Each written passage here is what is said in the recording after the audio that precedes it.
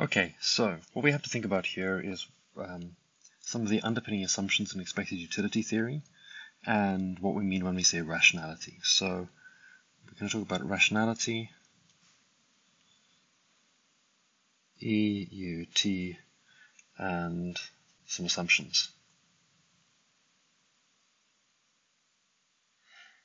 Okay, so a reminder. We're going to be using some notation here, and that notation is this kind of sign that looks a bit like a greater than sign, and that is a preference relation. And it's a preference relation which means prefers. So for example, if I can talk about different bundles of goods, say A and B, and I say that A is preferred to B with that funny symbol, I'm just saying you like A more than you like B.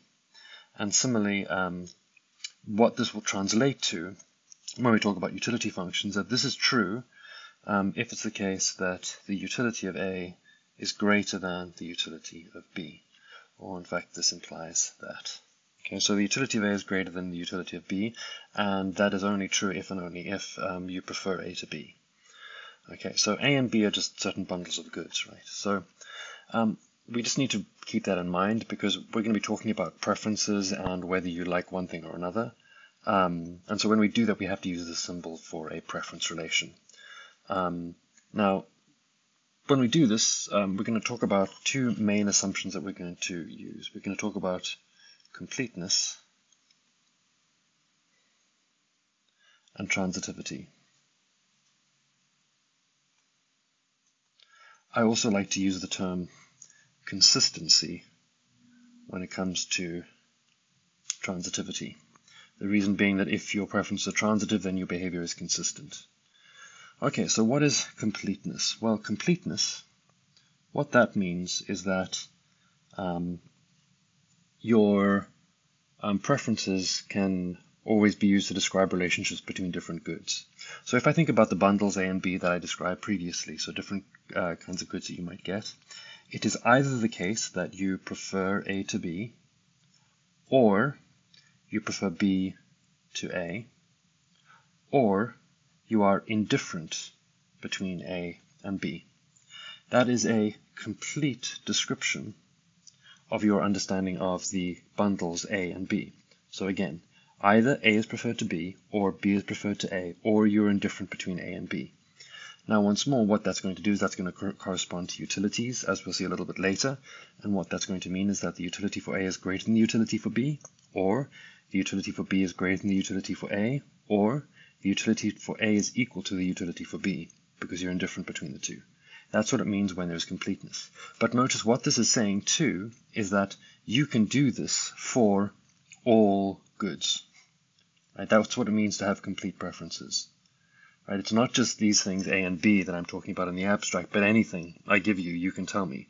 So if I tell you that here's a plate of sushi and here's a hamburger, and you're trying to say, oh, okay, well, I prefer the plate of sushi to the hamburger, or you prefer the hamburger to the plate of sushi, or you're indifferent between the two of them. You don't particularly care which one you consume. Those are things that you know you can rank and that you can make some decision about. Now then, what is transitivity about? So transitivity, or what I often call consistency, that means the following. Again, if you consider different goods, okay, or different bundles of goods, so these are going to comprise different, say, X's and Y's that you could potentially consume or use.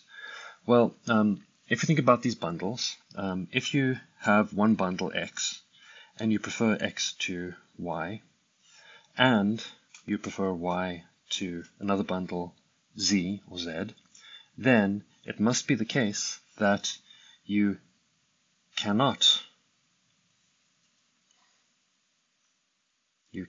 prefer Z to X. And sometimes that's stated in the positive in that you say X must be preferred to Z or Z. So see what happens here, right? You prefer X to Y, you prefer Y to Z, and therefore you must prefer X to Z, given the fact that you prefer X to Y. That's what we mean by consistency. So that is the way of stating it positively, right? The other way that I said stating it negatively is you prefer x to y and you prefer y to z. Therefore, it must be the case that that z cannot be preferred to x. So z cannot be preferred to x if you prefer y to z and x to y. So in both cases, we have consistency there.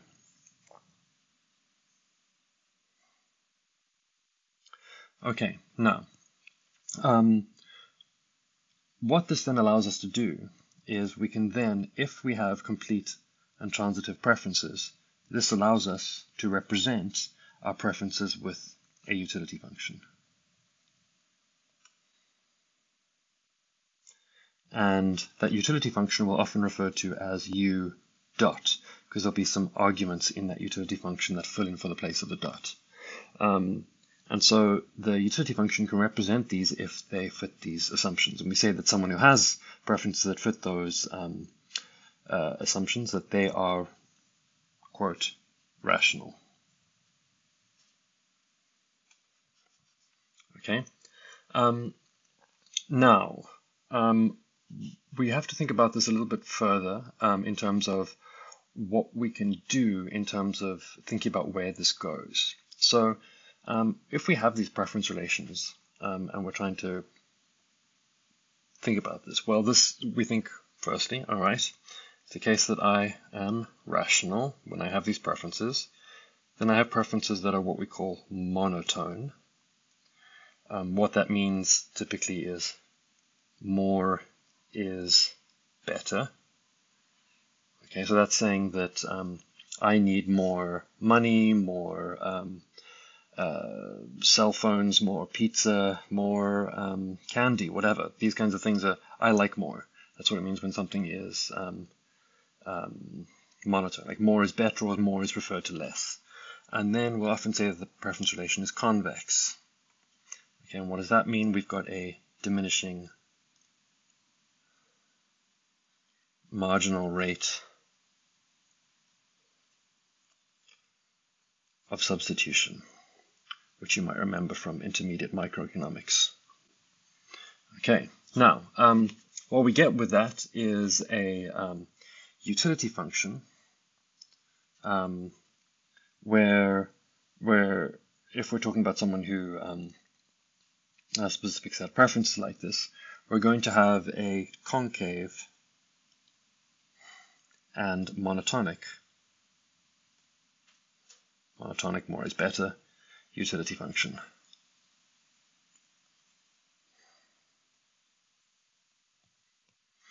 Okay, so what does something like that look like? Oh, well, we can think about that in a variety of different ways, but one kind of utility function where we'd say that more is better and we've got, say, diminishing marginal utility. Imagine I could represent this in the following way. So something that I like here is y, and y could be thought of as wealth. And then here I've got the utility of y. And then what I can do from that point is I can just map my understanding of the utility of y and say, oh, look, it's going up at an increasing rate, at a decreasing rate. So I've got u, y there, u dot. And that's satisfying the idea that more is better, and I've got a decreasing marginal utility of wealth. And there's a concave function. So that's one way that we can think about this, and we're going to come back to this function a little bit later. I gave you an example of a function that looks something like this when I said, oh, let's say that u equals the natural log of y plus 1. That satisfied the axioms that we were speaking about earlier. Oh, all right, we're going to stop there for now, and then I'm going to talk a little bit more about some other points about prospects and expected utility that we need to understand as we go forward.